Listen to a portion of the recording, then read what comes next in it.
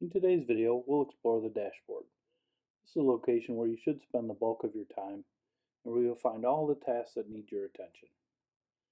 So here we have, on the left, we have filters so that we can filter our tasks and make tasks easier to find or to work with. Currently, we're showing all of our tasks.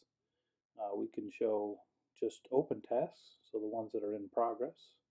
We can show just the pending tasks. We could show any tasks that are on hold. We don't have any currently, or any that are overdue, or tasks that are due tomorrow, for example, and tasks that were completed last week. So this makes it really easy to hop around and quickly find the task you're looking for. You can also view your coworkers' tasks, assuming that your manager has given you the rights to do so. By selecting that coworker, and then you'll see their tasks.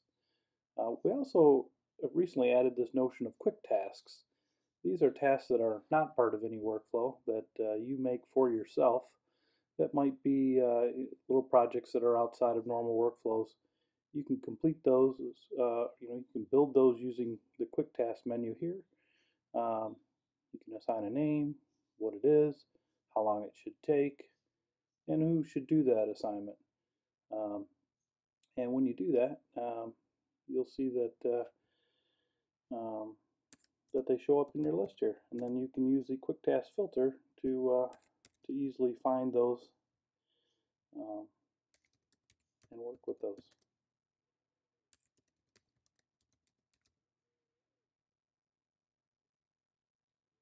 I'll assign it to myself, and we'll go. We'll look at our all view, and there it is. You can also filter it. Just look at quick tasks here.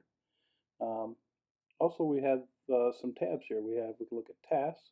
We can also look at workflows that we're watching. You can follow any particular workflow just by clicking on its little watch icon here, and then when you come back to your dashboard, you can follow the progress of that particular workflow. So it kind of makes it easy to keep your eye on specific workflows that you may be associated with. You can also look at activities, so you can see all the things that have been going on with your tasks.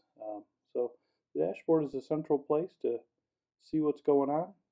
You can see, for example, when the task is estimated to be completed, what state it's currently in, who's assigned to it, and if there's any comments on it. You can drill down into that task by clicking here, and you can get details about that task. You can see any files that have been uploaded, any comments that were placed on it, the description, and any activity that's specific to that particular task. You can change the status of these tasks by just clicking on their status. So if we wanted to complete this task or place it on hold, we could click that, write any comments about why we did that, and then click the save button. Won't do that here. You can do that directly from the dashboard. You can change the assignments of people directly here in the dashboard as well. And you can easily add comments right here in the dashboard.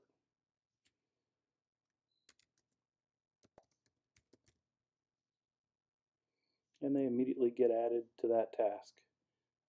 So that's a quick overview of what the dashboard is, how it functions, and I hope you've enjoyed this.